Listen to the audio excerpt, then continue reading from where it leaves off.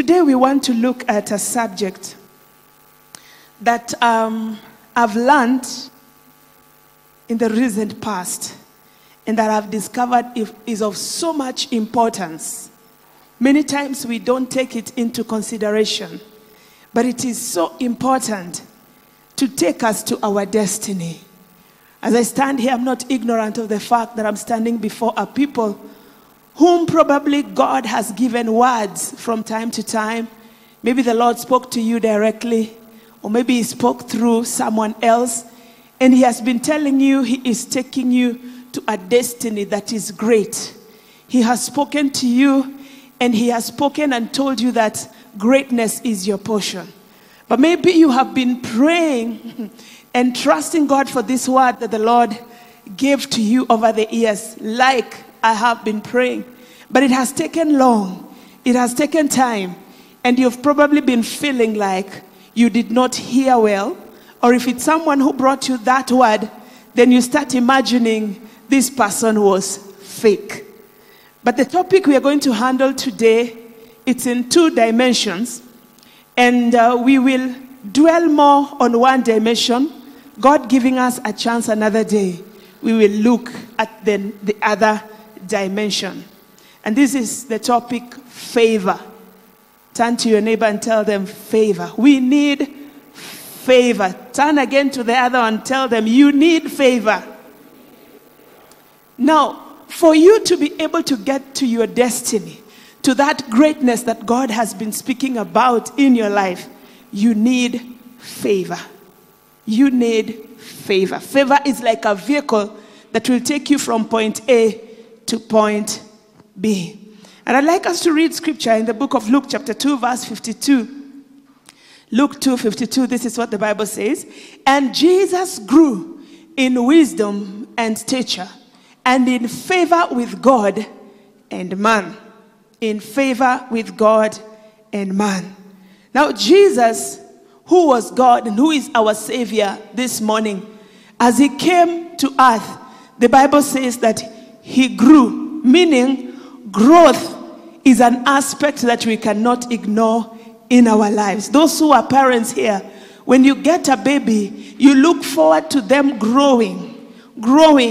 Every day you look at them and you want to see at least some level of growth happening. And when they get to around teenage, you begin hearing parents telling them, grow up, because they are expected to behave in a certain way. So growth is an aspect that cannot be ignored. And the Bible says that Jesus grew in stature. All of us have to grow in stature. Stature is where you grow physically. There was a time when you were a baby and your mom had to hold you. But now you're able to walk on your own. Some of us are able to be parents of others right now, meaning we grew in stature. And for us to grow in stature, we also have some input to put in there. You have to eat the right kind of a diet. You have to exercise so that you can grow in stature. So the Bible says that Jesus grew in stature. The second aspect that Jesus grew in was in wisdom. And we too need to grow in wisdom. Now, wisdom is where you grow by gaining understanding. By gaining understanding. It's not enough to say you're born again. That is good, and praise the Lord. But you must also grow in wisdom. How do you grow in wisdom? I said by gaining understanding. Where do you get understanding? Understanding, you will get the greatest part of understanding you'll get from the Word of God, by reading the Word of God, meditating on the Word of God.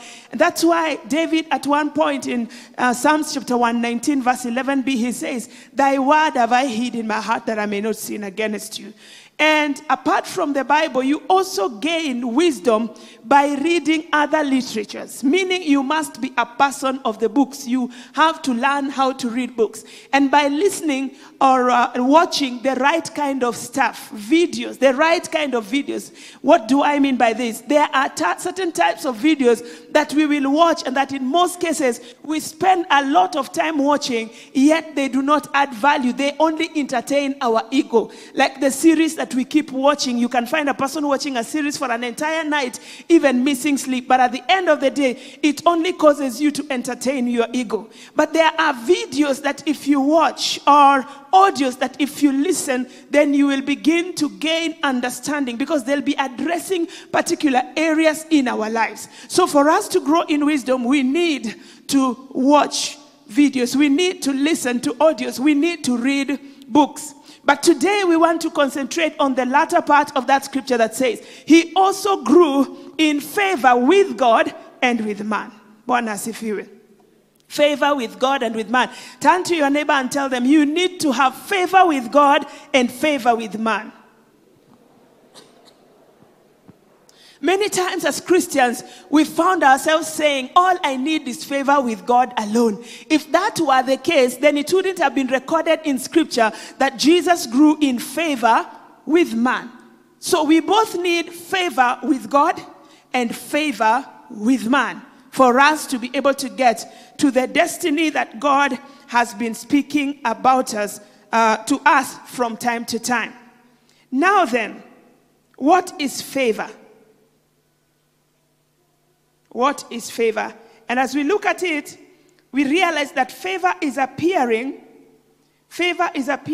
in two dimensions.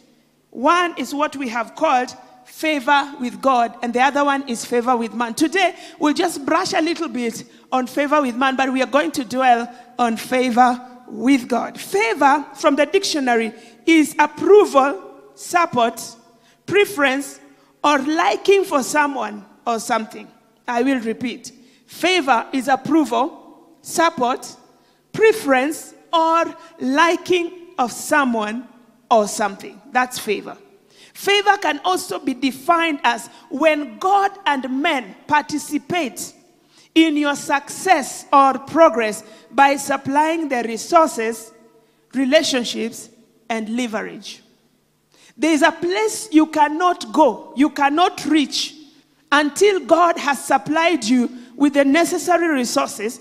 And these resources, he will not drop them from heaven so that they come packed in a sack onto earth. No, he will use men. So the resources will come from God through men to you. And that's why you need favor with men.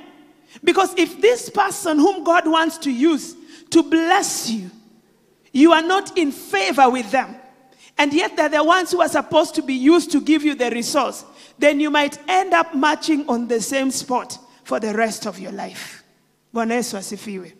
So you need favor with man too. Now, having papers is good. Having credentials is good. You can have your degree. It is very, very good. And going to school is important. I'm not underrating that. It is very important. I'm a person who is pro-education. It is very good. Hard work is also very, very good. Diligence is even the best. But you know what? Papers, hard work, and diligence can only take you to a particular level where they're able to take you. Now, the rest of the journey, you need favor to take you there. Bwana Yesu asifiwe. So you put together all your papers, all your hard work, all your diligence, and then on top of it, God adds favor with himself and favor with men. Then you'll be able to get to the place where you need to get. Now, favor also can remove you or can bring you from the background to the front. Favor. It can bring you from the background to the front. Favor does not care where you are coming from or what kind of a family you are coming from. You could be coming from a family that was very poor, a family that was very disadvantaged. But once the Lord breathes favor in your life, you'll be able to get to levels where you would otherwise not have gotten to. Bwana Yesu asifiwe. So we need favor. The Bible talks of a young man by the name Joseph. Joseph has been arrested. He has gone through so much. But today let's just look at, he has been arrested. And he is in prison. But because one day favor was breathed into his life, he sleeps, he goes to bed as a prisoner. And by the following morning, he has been summoned by the king. And by the evening of that day when he was summoned by the king, he has been transformed into a prime minister. Bwana asifiwe. That's what favor is able to do to you. That's what favor is able to do to you. It's able to bring you from the background into the front ground. And so if there is anything you need to pray for in your life, very violently, it is the aspect of favor. When you go to the presence of the Lord, many times you start asking God, give me money. Oh God, give me a car. The one thing that is much more important than money, than cars, than houses is favor. Bwana asifiwe. Because all those other things will ride on the wings of favor. The houses will come as a result of you being favored. The money will come as a result of you being favored. And so in this dispensation, if you can get a chance and tell God, I want you to favor me. And I want you to give me favor with men. Bwana Yesu asifiwe. How then do we attract favor from men? He said we are brushing men, then we will settle at God. How do we get favor from men? Tell your neighbor, through number one, honor. Honor. Honor. What is honor? Honor is being able to celebrate someone because of their uniqueness and because of the grace that is upon their lives. Bwana asifiwe. The truth that we normally should realize is that in life, there will be people who will always be ahead of you. Whereas there'll also be people who will be behind you. There'll be people who will be better than you in some particular areas. And there'll be people whom you'll be better than in some specific areas. And so when we are saying honor, honor is where you are able to celebrate someone because of the grace that is upon their lives, grace that is not in your own life. Let me give us an example. We are privileged to serve under our bishop and our mom. Bwana Yesu asifiwe. When we stand like now I'm standing on this altar, it's not because I just emerged and I was the best. No, it's because their hand has been used to raise me. Bwana asifiwe. Their hand has been part of what you're seeing in my life. If it were God alone and they did not participate, I wouldn't be here. Hallelujah. And so anytime when I'm standing, I need to acknowledge the fact that there is a grace that has been upon them that has caused me to be here. I'm standing upon their shoulders. And so even if I'm able to do something that they were not able to do, I can never at any one point start bragging that I have gone ahead of them. Because I can never be ahead of them. If they were to be removed, their shoulders were to be removed, I have no place to stand. Bwana asifiwe. I will have no place to stand. And so it is up to me, for me to continue receiving favor. It's up to me to give them honor. Hallelujah. Now, honor is not worship. Honor is different from worship. Honor, honoring men, causes them to favor you, causes God to touch their hearts to favor you. We have the person of the President of Kenya, President Uhuru Kenyatta, who many times we are sitting back and saying, he has not done, he has not done, he has not done this, he has not done the other. And we are almost, or many times, cheated that we can dishonor him. We talk bad about him. But I want to bring it to you today that you know what? There is a grace, even if he is not born again, there is a grace upon the President of Kenya that is not upon you and it is not upon me. That's why he is president and you're not. Bwana asifiwe. That's why he can call the shots and we can't. Because God has released a grace upon him. And for us to be blessed as Kenyans and as Christians, then we need to honor him. We need to be so afraid to participate in wicked talks about him. Honor. Honor for our parents will bring us favor. The Bible says, honor your father and mother, that it may go well with you. So if you need favor outside there, start honoring from home. That's how to get favor from man. The second thing you can do to get favor from man is bring value to the table. Bring value. For those of us who are privileged to be working or serving under people, bring value to the table. Serve them with competence.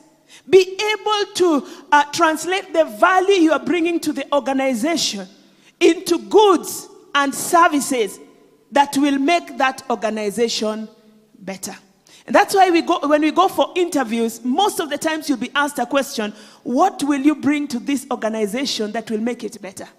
What, in essence, they're asking, what value are you bringing in this place? And even if you're just in a church, what value are you adding in DCIK? Do you just come and sit on the seats and go home? What is your value that you bring into this place? It might be something small, but it is able to make the atmosphere conducive for worship. So we need to be a people of value. The Bible says in Proverbs chapter 18, verse 16, Proverbs chapter 18, verse 16, a gift opens the way and ushers the giver into the presence of the great. What in essence they are saying, the value you are carrying is what will usher you into the presence of the great. You want to sit with the great people? Then bring value. The third thing for man, still just brushing, is that you need to have worthwhile contacts. Worthwhile contacts. Don't just have contacts. And as I'm talking about worthwhile relationships and worthwhile contacts, maybe at the back of your mind, you can scroll your phone contacts and check out, are they adding value? Are they adding value to you? Those people who have been, wale wamejaza phone yako 500 imejaa. Hapo unapata Mwangi wa nyama, sijui nani wa maziwa. You know the way we normally name them. Are they people who are adding value to your life? Because you will always be as wealthy as your contacts. Bwana asifiwe. As wealthy as your contact. I remember I was telling the first service, I've had this saying used a lot among the Kikuyu brothers and sisters. Ate ado neido. Yes. Neoido. Thank you. Ado neoido. People are wealth. So if you want favor, look at your relationships. You should have a people that when you're going through stuff, you can take your phone, call them, and you know you will be sorted. Bwana asifiwe. Not just people filling your phone. And from today, when you go back home, check that phone book and find out if there are people who are not adding value. What are you going to do? Delete. Bwana asifiwe. And then number 4 of having favor is pray for favor. Pray for favor. If anything, every day when you're praying for yourself, when you're praying for your children, pray for favor. Pray that God will release upon them favor. Bwana asifiwe. Now then, how do we gain favor with God? Because that's our main topic today. We gain favor with God by, number 1, releasing our life to Him in salvation. and then loving him with all that we have got. The Bible says in Proverbs chapter 3, verse 1 to 4. Proverbs 3, 1 to 4. My son, do not forget my teaching, but keep my commands in your heart. And they will prolong your life many years and bring you peace and prosperity. Let love and faithfulness never leave you. Bind them around your neck. Write them on the tablet of your heart. Then you will win favor and a good name in the sight of both God and man. Loving God, obeying his commands. And the Bible describes very clearly what loving God means. In the book of John, chapter 14, verse 21. Whoever has my commands and keeps them is the one who loves me. The one who loves me will be loved by my Father, and I too will love them and show myself to them. What that teaches me here is that it's not enough just for me to say, you know, Lord, I love you, I love you. What love really means, love is a doing word here. It is a verb. It's a doing word. It's me keeping his commandments. It's me walking in righteousness. It's me obeying everything that he commands me to do. Then it will be said that I love him. Hallelujah. Bwana asifiwe.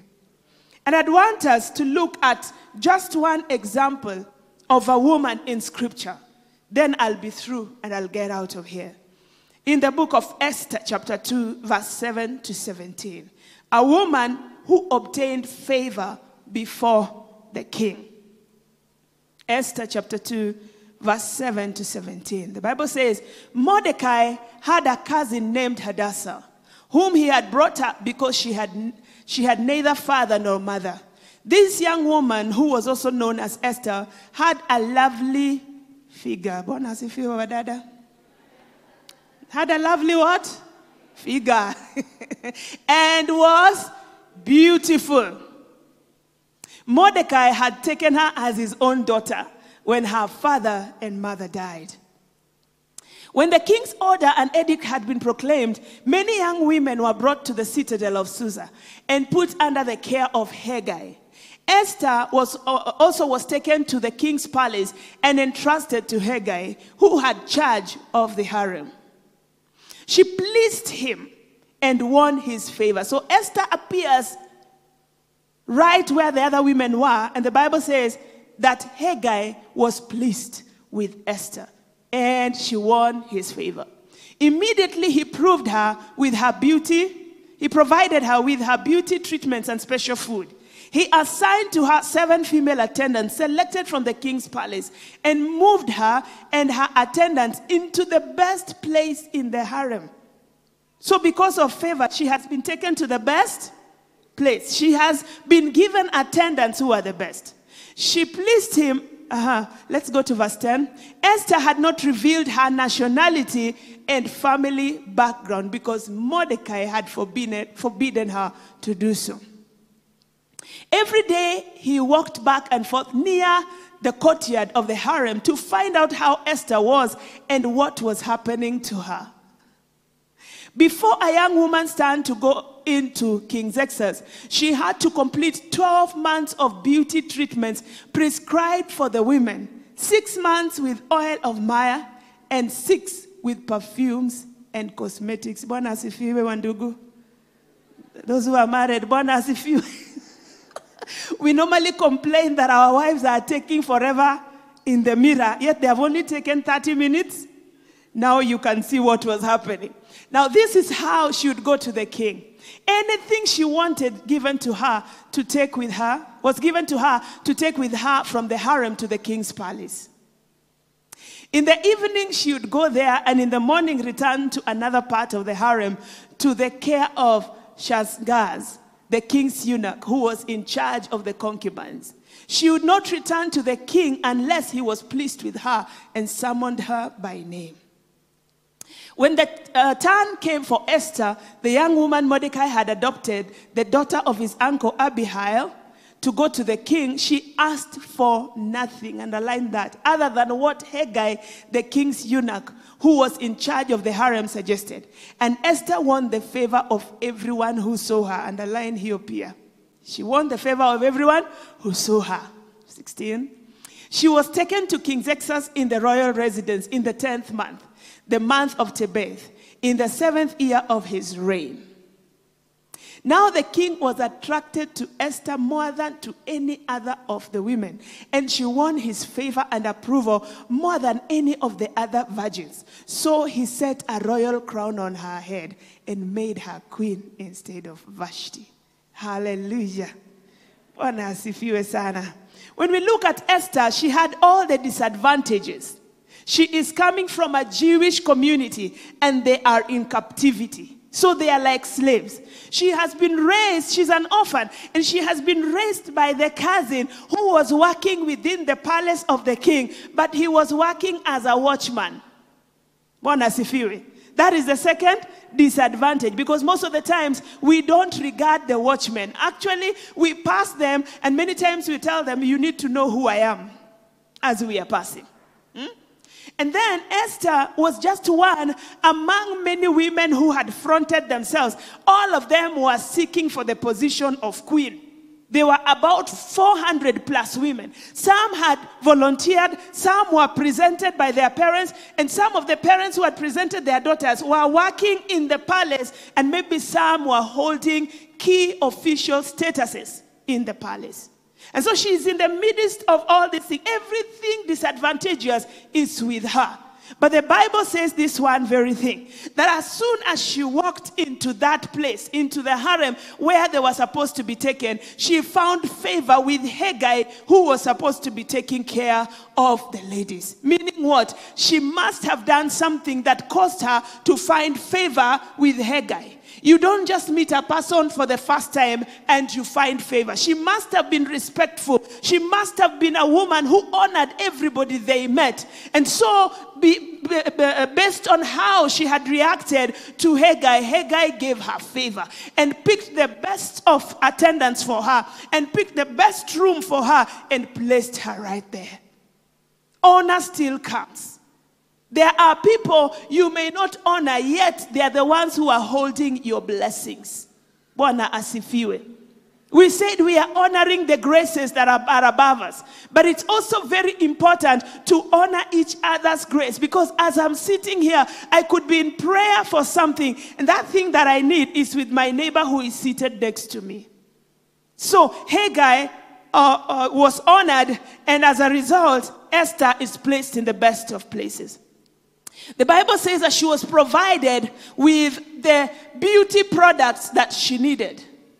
And in those days, you were not in a hurry to go and see the king. Esther was not in a hurry.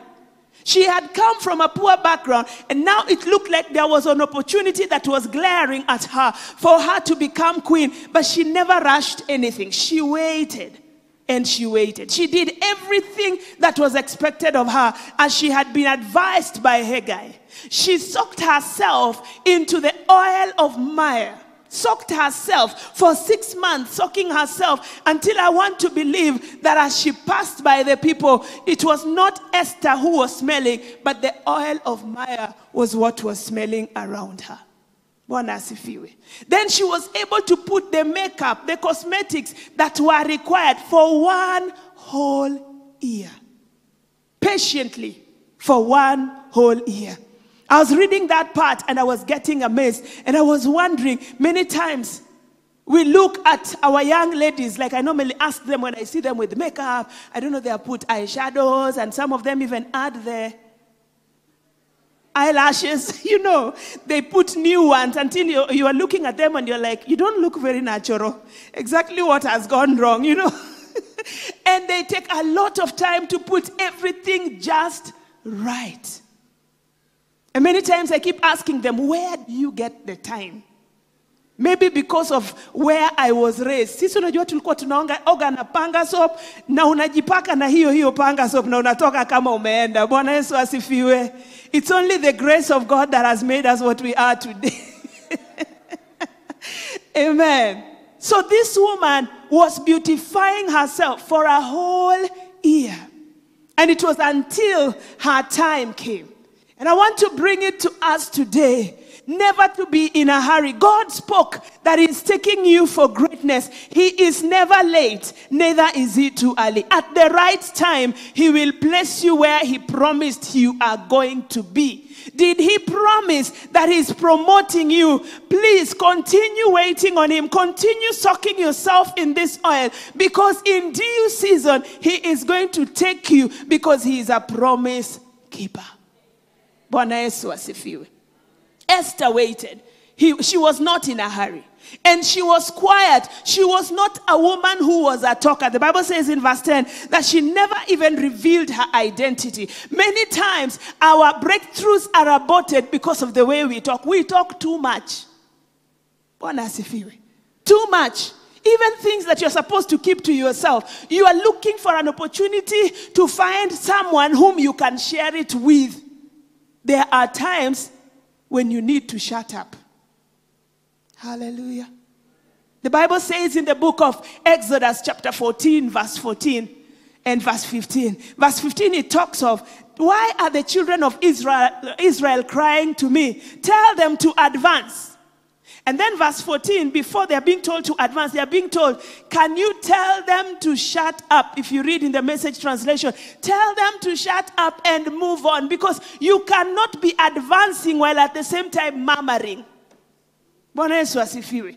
You will find yourself spending more energy in the complaining, more energy in the gossip, more energy in the murmuring, as opposed to advancing. Yet God is saying, can you stop it? Can you shut up? Can you stop talking? Because I am at this thing with you. It is your time to keep taking steps forward so that you will be able to get to the destiny I promised to give you.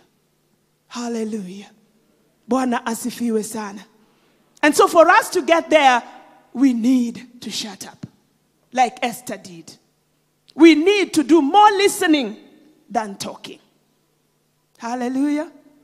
Now, when the time for Esther to go to the harem, to the palace came, the Bible says that Esther asked for nothing apart from what was advised by the king, by harem, the king's servant, by Haggai. She did not ask for anything. Why? Because she was very fully aware that this Haggai man had lived with the king. He knew what was going to be pleasing to the king. He knew the kind of makeup that the king was going to be pleased with. He knew the kind of dressing that the king was going to be pleased with. And therefore, any advice that he offered was going to be good for her. We have our Haggai in the name of the Holy Spirit. He knows the heart of the Father. He knows how we need to present ourselves before the Father for the Father to be pleased. But many times we want to dress in our own way. The Bible says, when you put on the garments of praise, the spirit of heaviness dispatches. The Bible says that the Lord dwells in the praises of his people. And so, how are we going to appear before the king? After we have soaked ourselves in worship, after we have soaked ourselves in the oil of myrrh and put on all the makeup that we've been given, we must put on a garment of praise. Not a garment of murmuring.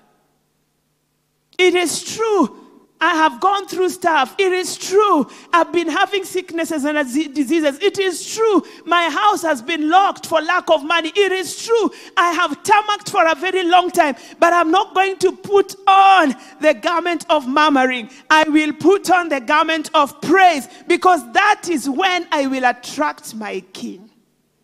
Hallelujah. Bwana Yesu asifiwe. And so Esther went. And as she was walking right into the palace after being beautified by Haggai, being given the advice, and I can see her walking. And the Bible says that everybody around the palace, everybody who saw her, she found favor with them. And I'm thinking of Esther as a young lady in our current dispensation, because of having spent time in the presence of God, and you are beautiful inside of and out. Esther could have said, I want to start looking side by side. See how wananita. You know the way the men of Geshagi call girls? Ni kama wasichana ni kuku. I normally tell my daughter, ukisikia mtu akikuita, please do not turn because you're not a chicken. Bwana asifiwe. And maybe these guys who are working in the palace are all calling out to Esther because she's smelling good. She's not smelling of human flesh. She's smelling good of the cosmetics. But Esther is walking on. She is not turning to the right. She is not turning to the left. Why? Because her focus is the king. It is her day with the king. Hallelujah.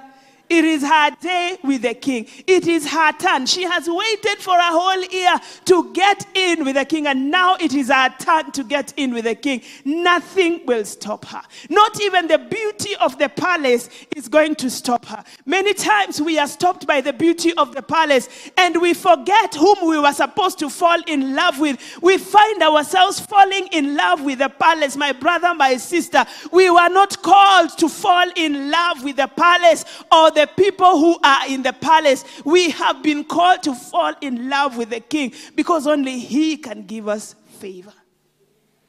Bwana asifiwe.